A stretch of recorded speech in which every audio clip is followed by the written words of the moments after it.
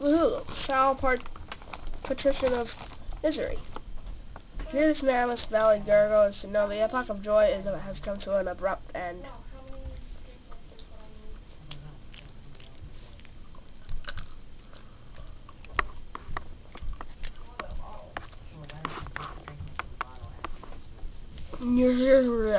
Jimmy's king of grotesquerie, rough lord of beyondhood.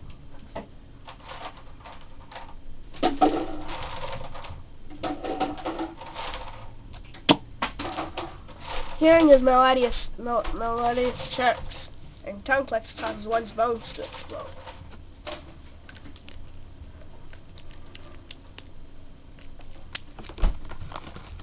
Well, of course there's a bog off, the deep one. Oops. Whenever he grinds his teeth, all the children in a random galaxy somewhere will sound continuously for a 9,000 year span. He's the first and smallest of the smaller gods. Fortune and servitude of the vile, unfathomable pantheon of middling gods, which cater to the whims of the noble circle of authoritarians, a munificent, omnipotent order of the elite few, forever cloaked in the darkness of the furthest reign. Then there's this strange page containing some rather mysterious notes on summoning procedures. You've never been quite sure what these diagrams are getting at. Rose, take items and proceed downstairs.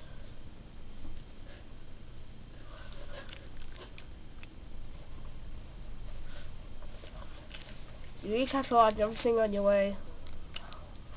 You'll have to observe the tree and head downstairs. Surely that's enough dilly-dallying. Time to get a move on.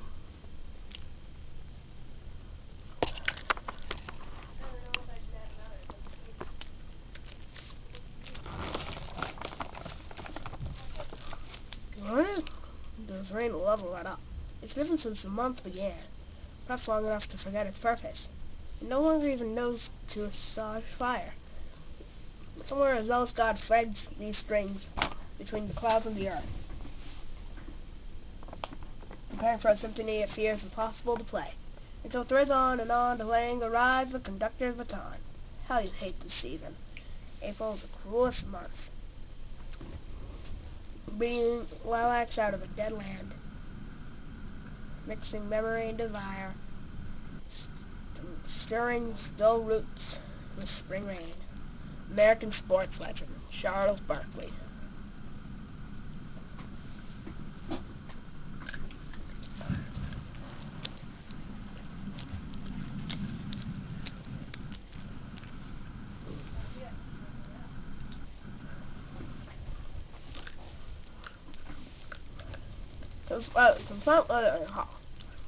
Sure, your mothers are looking nearby. You shouldn't be prepared for it. You should be prepared for an unpleasant come from... What?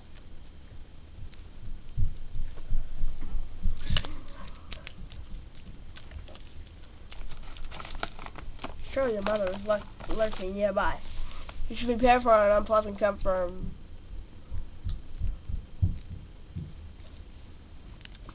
This is really cool, dude. Okay? That was fun. Show what cool dudes are known to do sometimes. A cool dude is like this probably because he has a really cool name. But he probably wouldn't just tell you what it was if you asked. He'd be way too busy for that. Busy being totally sweet. But you could never, like, you just have always tried to guess his name, and even in Hawaii, he might know there so slightly. That's a cool dude's way of letting you know there just might be hope for you yet. Enter name.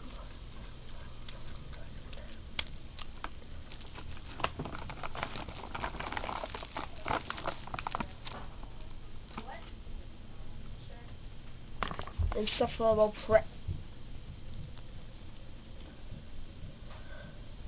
This guy doesn't have the time for this sort of bull.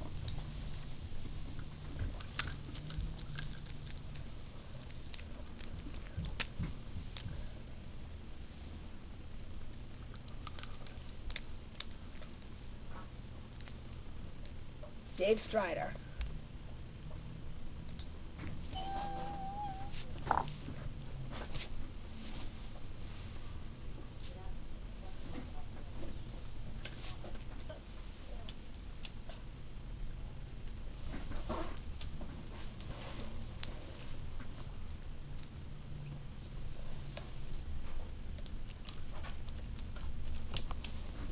Everything is an unseasonably warm April day. A bedroom window is open to let some air in, and a fan's crank. Arguably, even more crank would be our fly beats, which brings us to a variety of interests. A cooler like you is sure to have plenty. You have a penchant for spinning out unbelievably ill jams with your turntable and mixing gear. You like to rave about bands no one's ever heard of but you.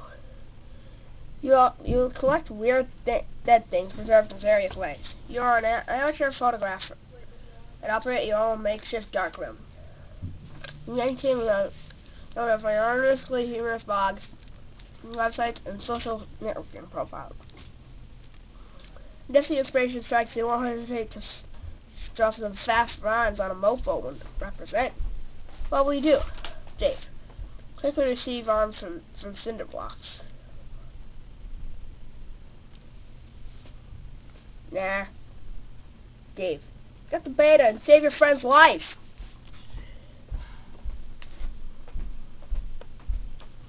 Also, oops.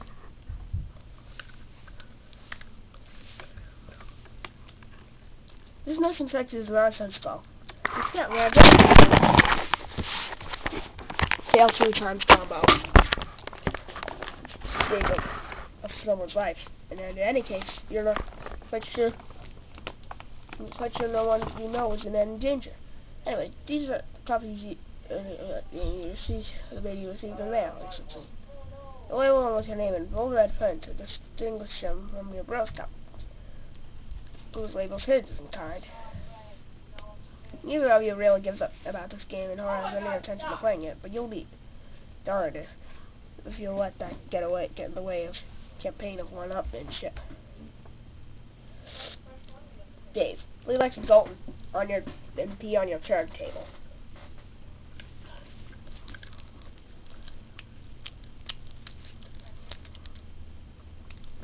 You would never consider allowing any fluid, even remotely resembling urine, to touch your beloved turntables.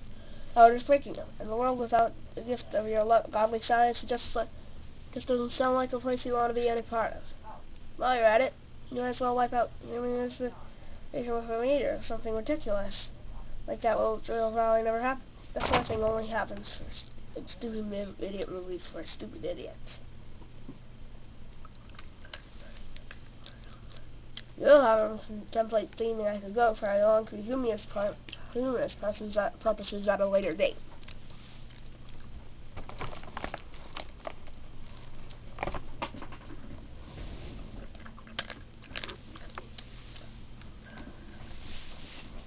Examine closely. This is your coffee. This is why you see why I do crap. Look at bucks.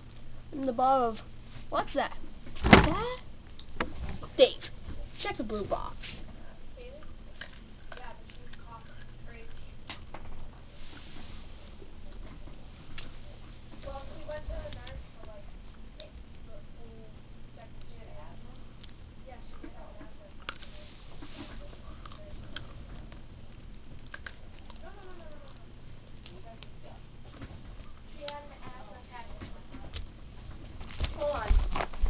This is a package your friend John Edwards sent you on for your 13th birthday a little while ago. It now contains nothing except a note and genuine hollow merrily of the box of what the box originally contained.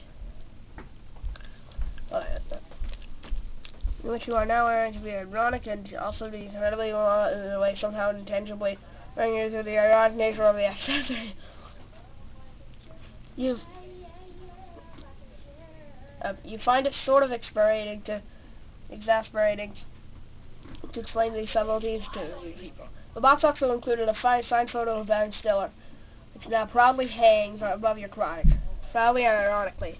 And wow, I'm running out of time. This much longer, Homestuck.